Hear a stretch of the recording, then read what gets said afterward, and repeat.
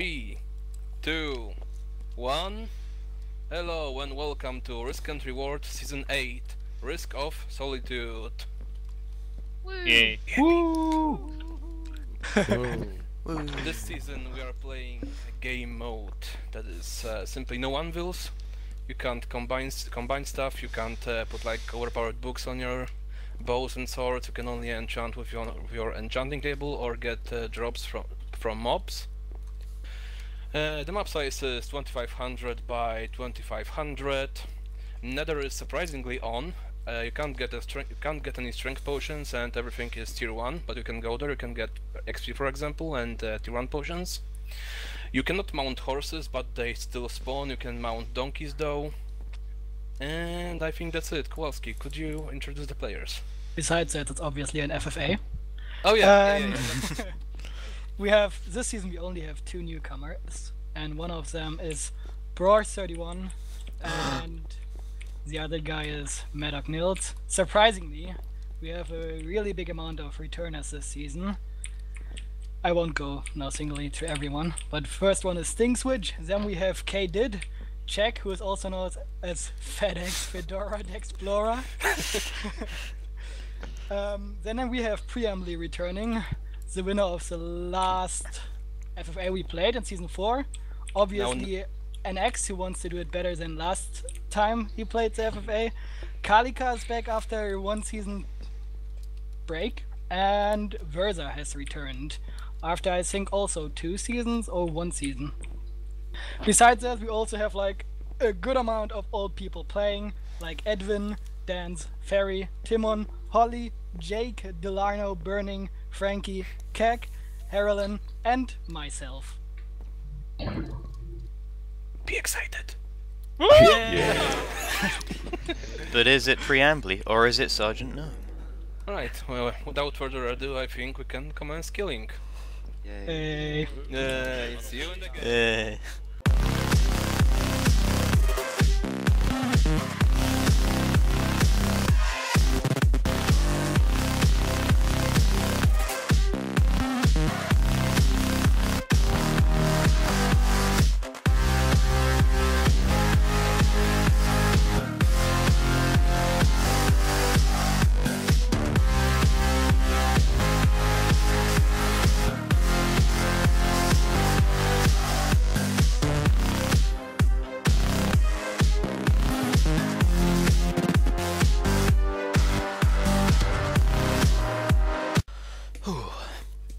Right, and here we go, Risk and Reward, Season 8.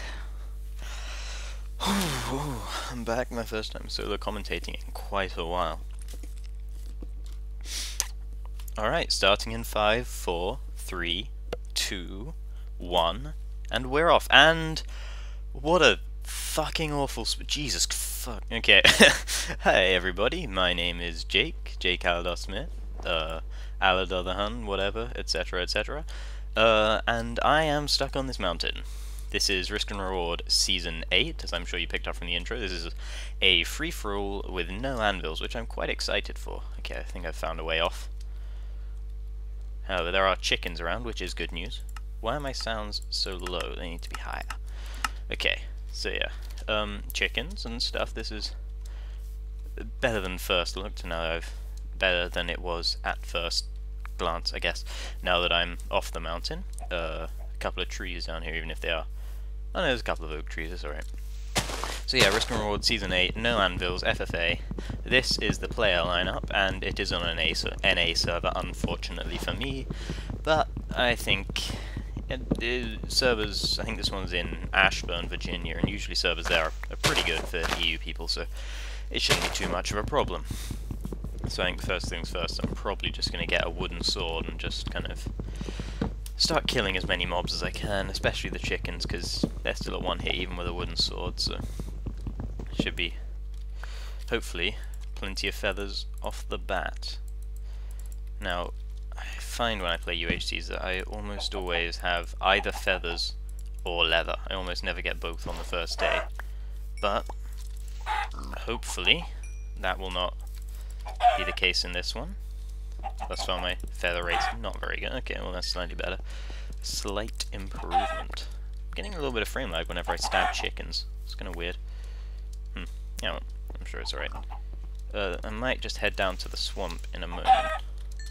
Yeah, this lag is not great, but I'll probably kill these pigs as well, actually. Just for slightly better food source than chicken meat, because I'm sure we all know how poor of a food source chicken meat is. Yeah, so I'm trying to work out whether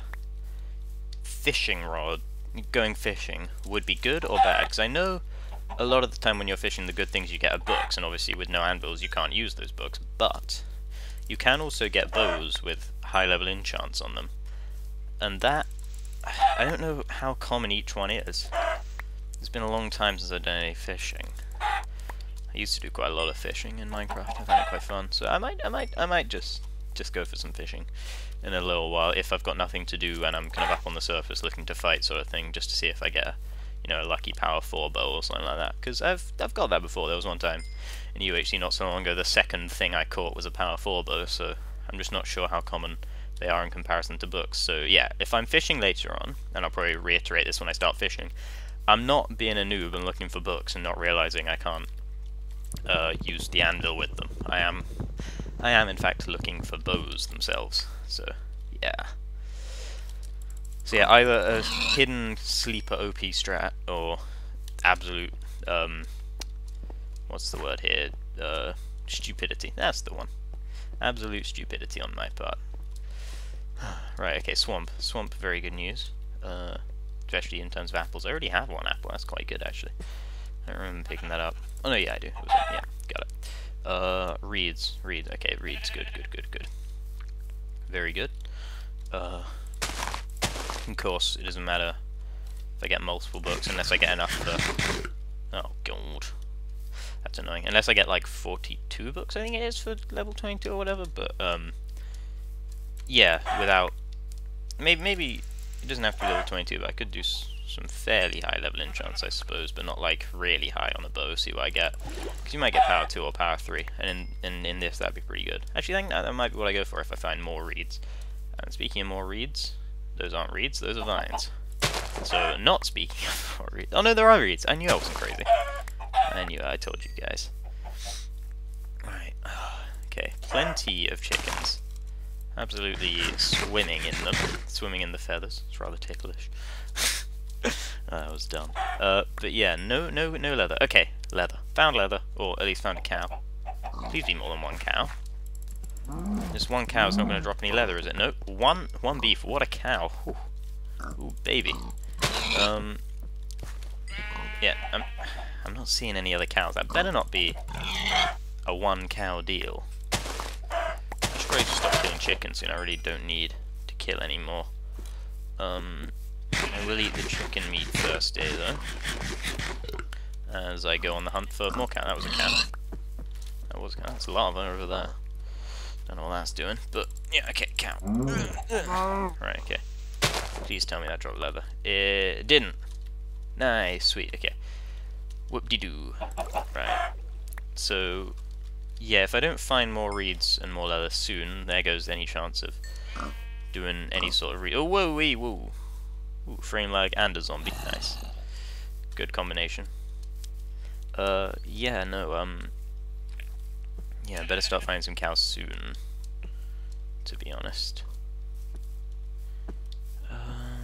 Oh, more reeds, okay, well, yeah, I guess that's good. So if I do find a lot of cows at any point, I will have the reeds for them. Yeah, I'd say definitely still worth getting these reeds in case of bookcases. In case of book.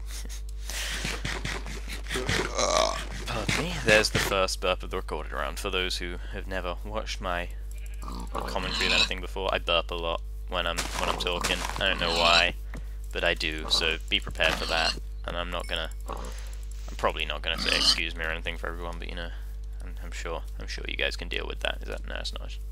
Oh, hello slime. Oh, and there's a zombie again. A different zombie. I guess they're spawning from somewhere along there. But yeah, no, maybe I should just start trying to get stone. But I really want to find a cow before I do that. The world is loading in kind of slowly, which I'm not best pleased about, but Maybe that just means I'm the first person loading these chunks. So well, no, that doesn't make any sense because yeah, I don't know. But yeah, I'll see what I can find. Heads heal 3 health. Okay, yeah, well, that's good news. Longer Vita has already taken damage. That seems like a fairly sort of classic Longer Vita right there. Yeah, so that's... Oh, and Verza going down. I wonder if this is Verza's first UHC for a while. I haven't seen him around, but then again, I haven't been playing all that many UHCs myself. Play around kind of once a week or so now. But sometimes I play more, sometimes I play less, depending on whatever else I'm doing and what sort of mood I'm in, really. But yeah, yeah, Verza, heart and a half in sort of increments, so I'm guessing he got hit by something like 3 times or whatever, or maybe twice. I don't know. So many reeds, though. This would be fantastic if this was an anvil game, or if I had any leather whatsoever. Grr.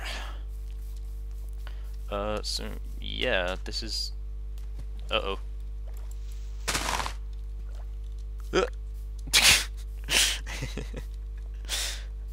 I couldn't tell if that was in range of that skeleton. I don't think it was, but you know, you can never be too safe.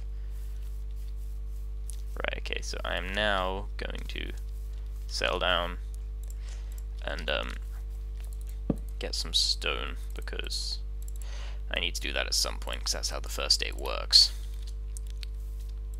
Right, okay.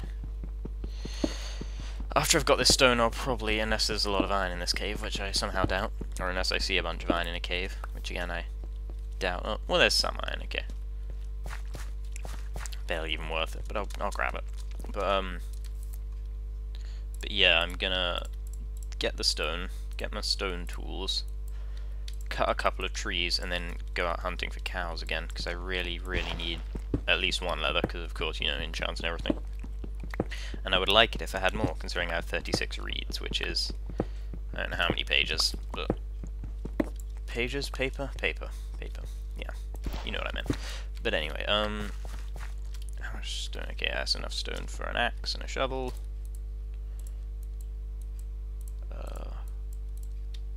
Right, 3 iron as well. Nothing to write home about there. Okay, right, I'll cut these and hopefully at some point come back to them. But I do already have 1 apple, so it's not absolutely essential that I get more. But then again, I might have to eat my words. I hope I don't. Is that sun going? That sun's going down. Fuck. It's getting late in the day.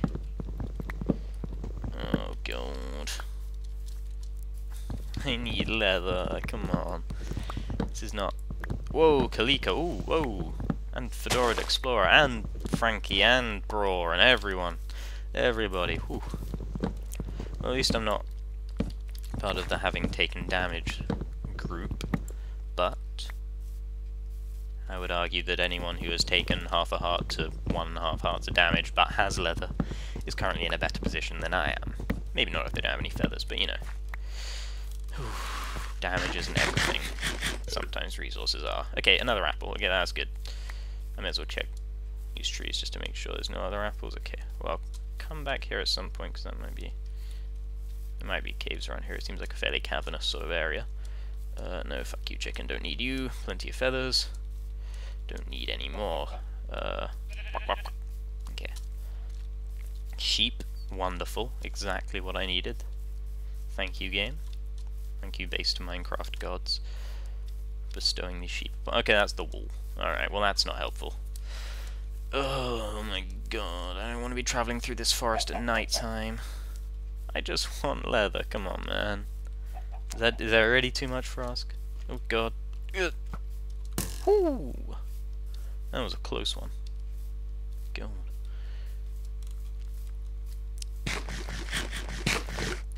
Well, at least no one will think to look for me over here in this birch forest so far away. So I'm gonna go down here, because this looks like it might be a nice cave. I haven't really seen it properly yet, but... Ooh, okay. Big hole. Big hole in the ground. Plenty of iron, hopefully. Yep. As predicted. So, I mean, if I can get a decent caving sort of expedition off, and get me some diamonds, and then come up and hunt for leather early enough again, I should be alright. But there's always the possibility that when I do go back up, there'll be people running around if I'm not early enough, and I'll only be in full iron, and perhaps they'll be in full, not full diamond, full enchants, and maybe even some diamond armor, who knows. But everyone seems so quick at caving, and I'm never able to quite match the pace sometimes, and I always find I'm coming up with my tier 1 enchants in most normal games. I'm coming up with my tier 1 enchants after about kind of 40 minutes of caving, maybe 30 minutes of caving. I come up, and there's somebody who has 5 kills, a million golden heads. Classic snowball, you know? Classic snowball. That sort of thing. But anyway, anvils might serve to prevent some snowballing, hopefully. No, well, the lack of anvils, rather. Leaving... Okay, I'm assuming he's not talking about the game. That would be an odd move. But yeah, so... Yeah, hopefully no... Not quite such a snowball-y game, this one, as a result of the no anvils. But I mean, we'll see. We'll see. Coal is good. You guys might actually be able to see what I'm doing once I grab some coal. Hey chickens, so I'm very close to the surface. I'm 56, yeah, I'm very close to the surface. But how much iron? 27, that's good, that is good. If I can get a second burp, by the way, I'm not even sure if it's a second, but another burp. Yeah, if I can get full iron before going on any sort of lengthy expedition for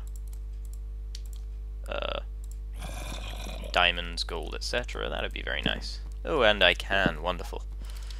Trouble is, I'm still very close to the surface. Okay, what I'm going to do is use these to make that, and split that in half, put that in there with 2 of those, put that in there with 2 of those, and mine the rest of the stuff around it, and then fill it in once I'm done mining it. It's a good way to save time. See, little ways to save time. I mean, it seems insignificant to do that, but it could make all the difference in UHC. Like, it could mean I go up to the surface slightly earlier, and that could mean I come across somebody very low health after killing someone at just the right time and clean them up. Or it could mean I come up too early, of course, but I'm unlikely to come up too late, or less likely to come up too late. And coming up too late, I find, is always a bit annoying in a UHC. Unless, because you kind of, if you come up late, it gets to a point where you have to come up very late with full diamond and have to have been kind of like farming resources for the whole game. Or you have to go up quickly, and there doesn't seem to be much of them. People who kind of stick to the middle ground, unless they get very lucky with a cleanup or something, tend not to... That's a spider. Okay, that's multiple spiders.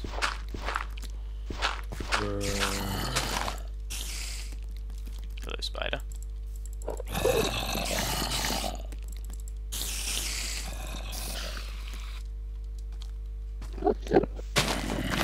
Oh fuck! How did that hit me? Oh man, that's the definition of poopy right there.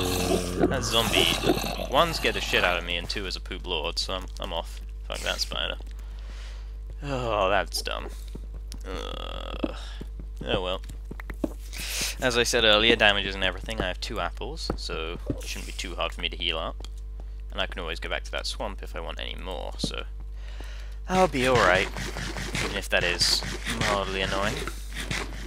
And I've got all my iron cooking, so I shouldn't take that much more damage. That was a really hard hit as well, 2 hearts. Just in 1 hit from a zombie. I mean, I guess that's to be expected when you have no armor, but still. When the zombie kicks you, I mean, come on, man. Alright.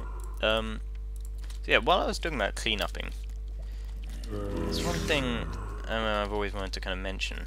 Because a lot of people think of cleanupping, whatever, as a terrible thing that only terrible people do. But everyone does it. And I mean, people tell other people off for cleanupping, they shout at other people for doing it, and they're just kind of rude about it, and it's all kind of pretty bad-mannered stuff. And people seem to think that cleaning up makes you a bad person, or only certain people with a lack of honor or something would just do it. I know it might be a little kind of too serious, but you know, you get the sort of idea. But really, I mean, realistically, if you come up on 2 people fighting, and you're there, and they're fighting, and one of them wins the fight, and the other one's very low, you're not just going to be like, okay, well, congratulations to you, fine, so you did a wonderful job of slaying that gentleman, I'll be on my way. That's not how that works, is it? You see them, and you're like, okay, well, I can get both of these people's loots here, I'll kill them. And then, for some reason, people have got it in their mind that this is a thing that it's kind of like, you can be rightfully angry about this, like being angry at this. Oh, GG. That is not good. Oh man, rip Kalika. GG. But yeah, as I was saying, once people get it into their heads that something is kind of like you have a right to be angry about a certain type of thing, like I remember in ooh, goodness. Jesus, that scared the crap out of me. I remember in Call of Duty 5, I'm not sure if anyone played Call of Duty 5, but there was this perk called Juggernaut, which basically just gave you a little bit more health, and everyone said, oh, it's a noob perk, only noobs use it, and people would get angry about it. But I mean, if it's in the game and you can do it, and the game developers have probably put effort into making it balanced, and it might be going to be easier to use than other things or whatever, but I mean, it's still there and everyone can use it, why not? I mean, I don't know.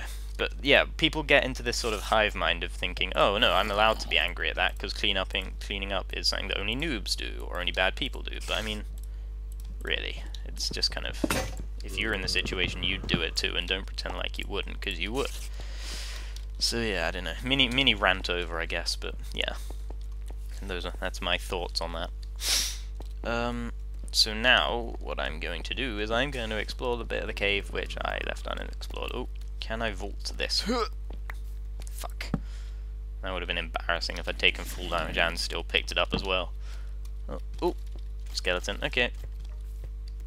Well, I guess I'm digging down somewhere else then, because I can't be bothered to try and work out a way to fight that zombie and that skeleton, and that cave didn't look all that promising anyway. So, down here I go.